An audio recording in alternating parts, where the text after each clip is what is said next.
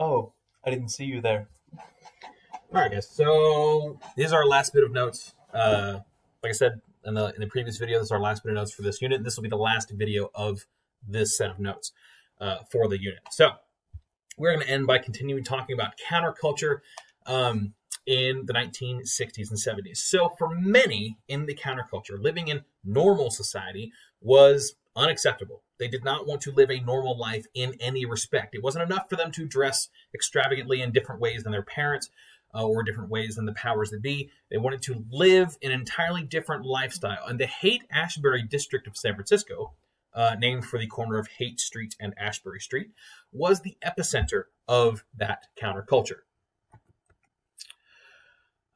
This is a note from Alex Foreman, a personal voice, quoted from Camelot to Kent State. It says, "It was like paradise there. Everybody was in love with life and in love with their fellow human beings to the point where they were just sharing incredible ways with everybody, taking people in off the street and letting them stay in their homes. You could walk down almost any street in Haight-Ashbury where I was living, and someone would smile at you and just go, 'Hey, it's beautiful, isn't it?' It was a very special time." And with that quote, you can kind of get an idea of how people lived. It was just generally pleasant to live in that area at the time because people were experiencing the counterculture and trying to live it in the best of their ability. For many in the counterculture, every single time. Anyway, so living blah, blah, blah, normal society was unacceptable. Some hippies created self-sustaining communes where property was shared and where people lived together in what was effectively a mass family. Drop City, Colorado was one of these communes, which later moved to New Mexico. These are members of the Hog Farm commune in California. This is kind of a famous picture of theirs with this psychedelic bus and the people all stacked in it and on it. This is further of the Hog Farm commune, just people living together in a collective area where nobody owns one thing, but everybody owns everything together. It's sort of a very, people compare it to communism, communism, and it is relatively similar. It's just on a much smaller, more intimate scale. So let's zoom out a little bit. Conclusions about America in the 1960s. Both the New Left protest and hippie counterculture were visible in the 1960s, but neither of those represented the majority of Americans. Now, there was a conservative group of Americans that were referred to as the silent majority by people like Richard Nixon. Conservative citizens were a silent majority that believed that the youth movement was destroying traditional American values. When I said they were a silent majority, you guys would know what I meant if I said that the loudest people get the most attention, right? Well, this is sort of an example of that. The hippie movement, the New Left, the counterculture, all that stuff, those were some of the loudest people, both, metaphorically and physically. As a result, they got a lot of attention because of how they acted, because of how they dressed, because of what the counterculture represented in the 1960s and 70s. But Nixon, people like Nixon, said that there was a majority of Americans who didn't really want to bother with all that, didn't really care about all that, and he referred to them as the silent majority. And the silent majority believed that the youth movement, like the New Left and the counterculture, was destroying traditional American values. Conservatives, like Nixon, changed U.S. politics by voting for Nixon in 1968. The success of the civil rights movement, though, and anti-Vietnam protest by the New Left inspired other groups to demand change as well.